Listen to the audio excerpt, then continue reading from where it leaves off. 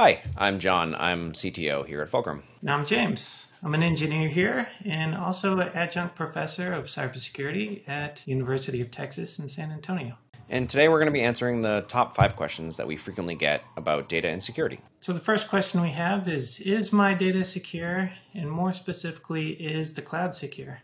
And here at Fulcrum, we do care about security. It's not a secondary concern for us. And there's a few different things that we do look at when it comes to security. Primarily when it comes to your data, we're looking at, is your data encrypted at rest?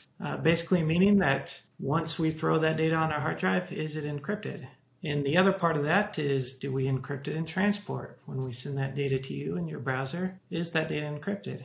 And it is. And how we achieve this is we host our services in Microsoft's Azure cloud platform. Yeah, and one of the reasons that we chose Microsoft Azure is because there are a lot of other large companies on Microsoft Azure that you've probably heard of. Dow Chemical, Airbus, 3M, Toyota, really just a handful of companies out of the hundreds that are of large-scale systems that are on Microsoft Azure.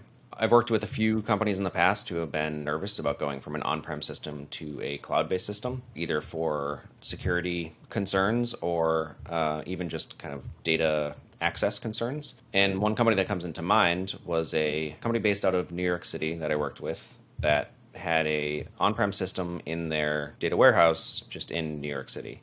When Hurricane Sandy hit, it caused a power outage and corrupted a bunch of that data, and they lost about 20 years of data in their system. That just wouldn't happen on a cloud-based system.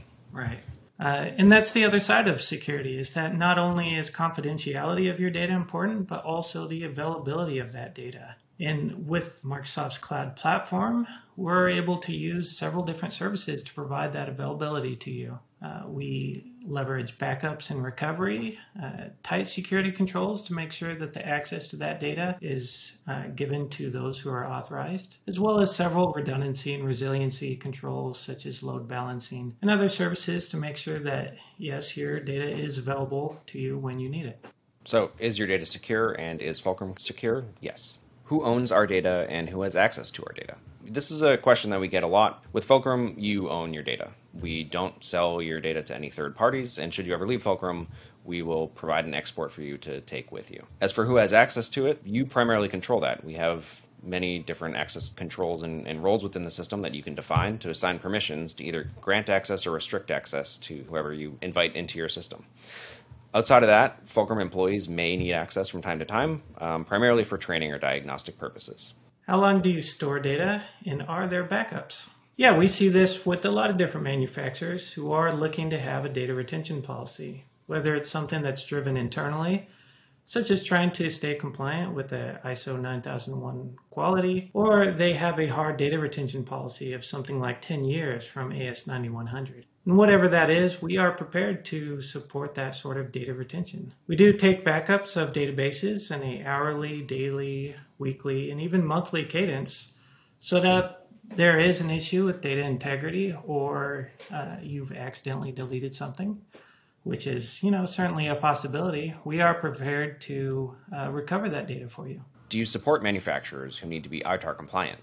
Yeah, if you work with any defense contractors, with the DoD, or really in any defense manufacturing, you may need to follow the International Traffic in Arms Regulations, or ITAR. We do support ITAR manufacturers. We will host your site in Azure's GovCloud, which is very similar to the public cloud, but with the added benefit of being ITAR and FedRAMP compliant.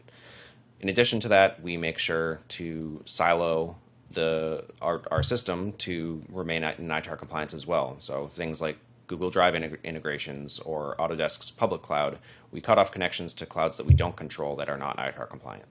What about CMMC? For CMMC, or the Cybersecurity Maturity Model Certification, there are a lot of manufacturers are starting to see this as a upcoming requirement, especially when it comes to contracts for the Department of Defense. It is a fairly new certification model that kind of mirrors ISO 27001 and NIST 800 series certifications. And when it comes to whether you're doing a level 1 certification through a self-assessment, or you're bringing in an auditor to achieve a level 3 certification, we're there to provide you with the artifacts, the data, the logs, the representation that you've satisfied these controls so that you can either become certified or continue to show that you are still certified. These were the 5 most common questions that we get around data and security, but if you have any more questions, feel free to leave them in the comments or talk to our sales team.